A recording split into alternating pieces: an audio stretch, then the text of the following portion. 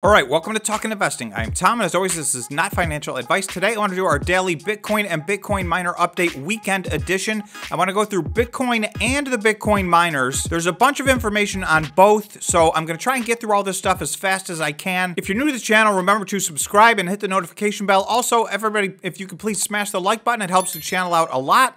Lastly, you can become a member of the channel by hitting the join button on YouTube. And if you're using Apple products and you don't see a join button, you can hit the link below and you can join that way. Members have a bunch of member-only content that they get on top of my regular content. In addition to that, we have one once a week members only live stream. So it really does help support the channel, and it's only $5. So I appreciate anybody who's willing to sign up and get some extra content. Okay, enough said. Let's talk about Bitcoin and the Bitcoin miners. I want to go through the Bitcoin miner big board. I want to go through where we left off at the close of business on Friday. So that's about 24 hours ago. So yesterday was not a good day for the market or for the Bitcoin miners. Some of the Bitcoin miners had very big down days. Marathon was down 8%, Riot was down 9.8%, Core Scientific was down over 10%, Gree was down over 10%, Wolf down 7.6%, Mawson was down 15.79%. So there were a lot of very, very big moves to the downside. A lot of the other ones had some, I would say, medium moves to the downside. Bitfarms was down 5%, Hut was down 4%, Hive was down 5%. So there were some in that range. There was one that ended up green on the day. As always, there seems to be one outlier. DigiHost was up 0.4%, but DigiHost is just a few pennies off of its all-time low. So that is not performing well either. We're going to look at a chart of how all of these stocks have been performing over essentially the last 100 days.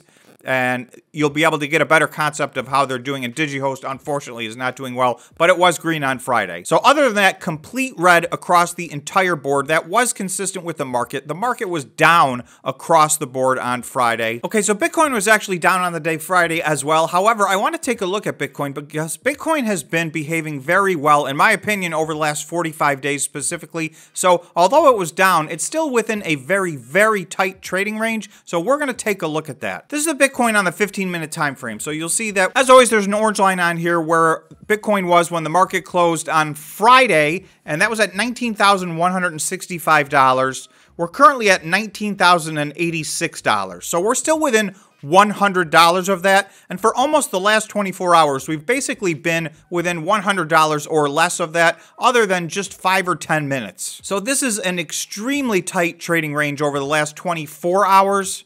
And then I want to zoom out to the larger time frames and show you what Bitcoin's been doing, because I think there's actually some very encouraging information here. Okay, this is Bitcoin on the one-day time frame. So what I want to show you is starting on September 1st. So that is essentially a month and a half ago. It's now October 15th, so that was 1.5 months. That's 45 days ago. So on September 1st, Bitcoin was at around $20,000, $20,100. It's a month later, and it's now around $19,100. So we did have a big burst to the upside. We had one nice little relief rally. We had a 2-day relief rally a few days ago. But other than that, you can see for the last 45 days, if you just follow this pink and this green line, we've basically been trading along this line all the way along. So Bitcoin has been extremely sideways. And I want to show you what Bitcoin's been doing specifically compared to the market, because this is something new. Bitcoin has been trading. Everyone's been talking about the correlation between Bitcoin and the NASDAQ for the last several years. But I'm going to show you in the last 45 days, Bitcoin has done its own thing,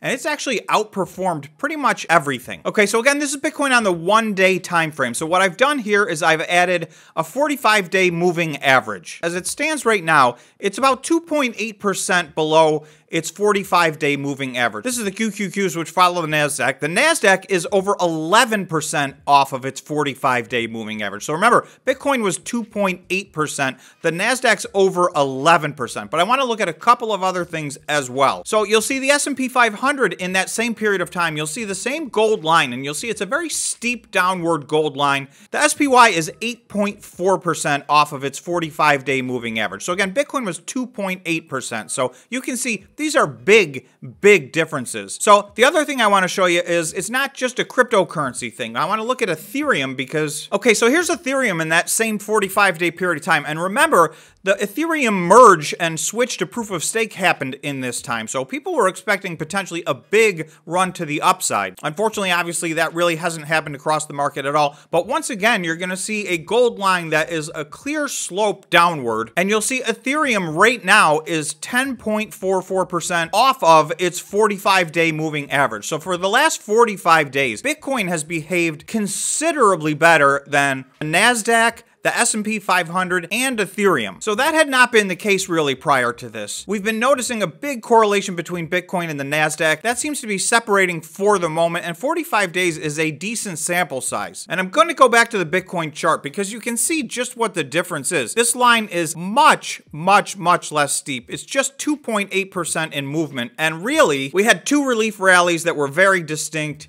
But other than that, we've been absolutely sideways. This is just about the most sideways I've ever seen Bitcoin. Another clear way to look at this is the Bollinger Bands. So if you look at the Bollinger Bands, this has been now a very, very tight, we're about 10 days into being very tight squeeze on the Bollinger Bands. So the tighter the Bollinger Bands, the closer they are together, the less volatile the asset is being. So when we see a tight squeeze like this for 10 days, this is the tightest squeeze I've seen on the Bollinger Bands in a long, long, long time for Bitcoin. So, you know, ultimately this typically ends up in a break on one side or the other. So obviously I'm hoping this breaks to the upside, but I see these 45 days as a massive period of consolidation and a period where Bitcoin was able to hold strong while everything else really was not holding strong. So I'm looking at this glass half full. I think that these 45 days have been very good for Bitcoin, although it's been pretty much sideways movement. That has been strength in this very, very weak market. Conversely, the Bitcoin miners I want to take a look at. This is a chart that we've been going through over the last few weeks on the channel. This is a chart measuring from their lows in June to where they closed on Friday. So you're going to see now the vast majority of this chart has now gone into the red, which means most of these Bitcoin mining companies have now taken out their lows from this summer, which were basically 2-year lows. The Bitcoin miners are now performing below where they were when Bitcoin flash crashed down. You'll see Bitcoin itself is right here in gold, and it's up 9% in that period of time. So all of these Bitcoin miners are underperforming, and some of them on a fairly large scale, right? Up 9%. You've got 4 here in a row down 25%, and you've got 4 more significantly worse than that. You do have some that have held on much better. You've got 3 that I have in green here. These 3 have been the outperformers: Marathon, HUT, and Riot. The one big thing these 3 have in common is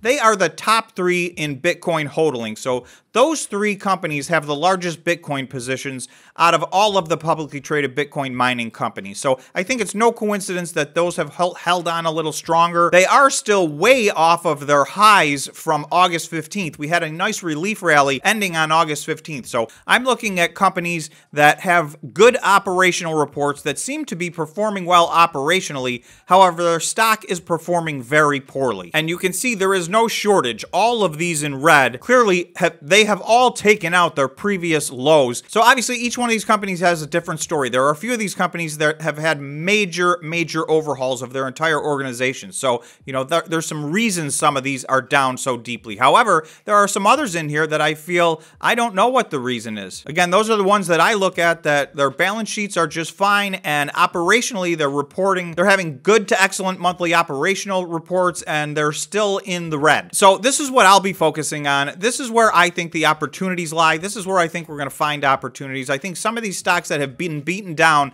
past their all-time low are oversold in my opinion. Obviously, this is not financial advice, and this very chart right here can show you just how unbelievably volatile trading the Bitcoin mining stocks can be. But I do think we're at a moment in time where you can see over this is basically the last 100 days, Bitcoin's up 9%, and all but 5 of the Bitcoin miners are underperforming, some of them significantly compared to Bitcoin. Okay, so I just want to close out on the 1-day time frame and take a look at the other thing. The 2-year low for Bitcoin was here back in June. So in the middle of June, Bitcoin flash crashed down to about 17,500. Even by the end of that daily candle, we were very close back to 19,000. Bitcoin bottomed out on September 21st. So I've created a blue line at that bottom, and you can see we almost perfectly retested that just a few days ago, and we pulled way up off of that. So we have not been anywhere near retesting the Bitcoin lows from this summer. We're trading in an extremely tight range. The last 45 days have been,